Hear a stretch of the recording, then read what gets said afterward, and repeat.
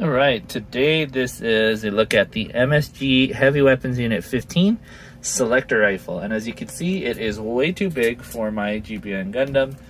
And it is ridiculously heavy, so he has to support it in both arms.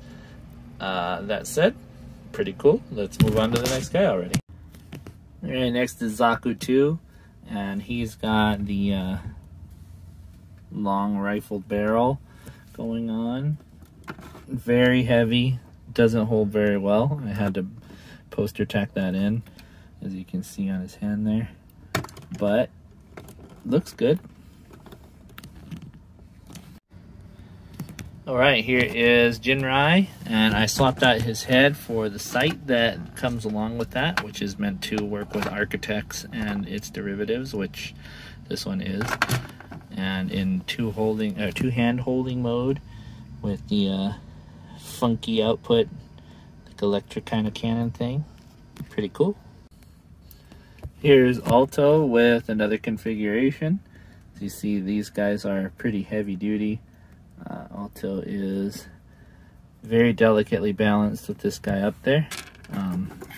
This one has like a straight up and down kind of a opening there. Oh, there it goes. And I put the armor packs on there, so it looks a little heavier. Architect here with the rocket launchers. Just getting her doubled up kind of a combination. Pretty cool. I haven't ever done that before, so I think it looks interesting. I need something up front to block that off, but say la vie. Alright, Magical Girl is also using the rocket launcher pack at the end of this thing. This thing is way too heavy for her, though. It is barely keeping her aloft. In fact, there she goes. I think with a little help, you know, you can get her balanced and stuff. Maybe a little bit better, but that thing is really large, as you can tell. It's crazy. All right, here is my buddy Nero with actually the minimal I think you can put it together as. Yeah, I went and knocked it over, so he doesn't want to stand now. But as you can see, he did before. There we go. As you can see, it's about the minimum you can put together to make it work. But that ports into this back, and he can hold it, so that's pretty neat, actually. Didn't expect it. Alright, and my boy Alex can hold this very well, actually. That jams into his hand perfectly, so he can hold that exceptionally well, as you can see. It looks pretty good with his size. I think that's probably the best use for it, is this master grade here. Didn't expect that. Let me go ahead and cover what...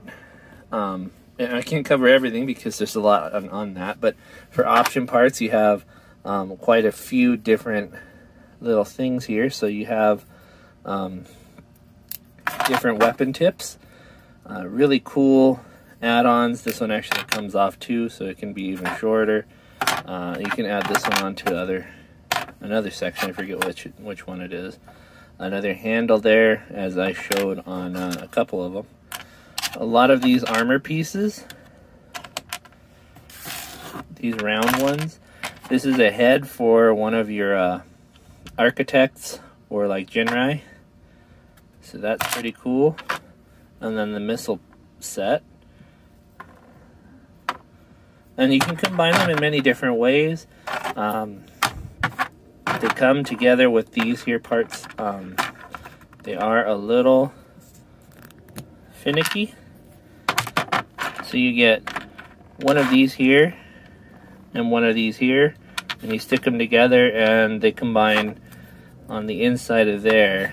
You can see there's a hole, so the small one goes into there, actually the large one goes into there, and the other set goes on, you see in there, there's a small hole.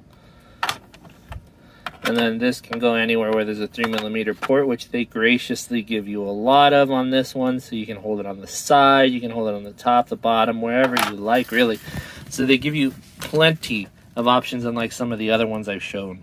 This one's definitely worth it. It is a heavy weapons unit, so it's going to be a little bit more expensive, but it is definitely worth the price compared to some of the other sets that I've shown. I think this one is definitely a winner. Thank you guys for watching. I will be back with you next time.